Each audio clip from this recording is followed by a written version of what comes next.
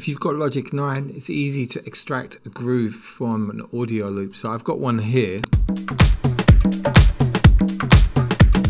It's a 125 BPM loop, so the transport's the same.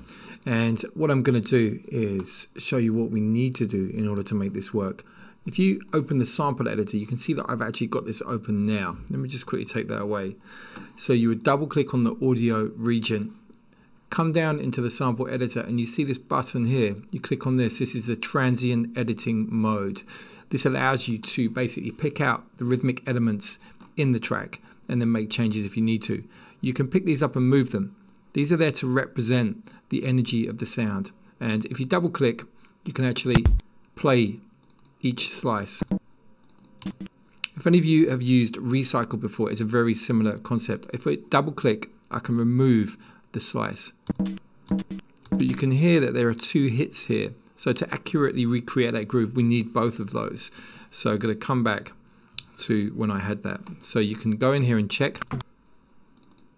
That one I don't think we need.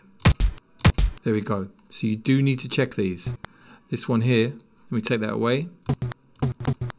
There's a little bit of a flam in there, so you could decide whether or not you want to include that as part of your groove template. In my experience, that would make things probably a little bit too messy to work with. Here's another one. Let's take that away. Then again, that element is part of the groove, I've got to say, so I'm going to keep that. So anyway, you get the concept. You've got to work through there, make sure you've got one rhythmic element per slice, and then when you're ready, come up, turn on the flex mode, drop down to slicing.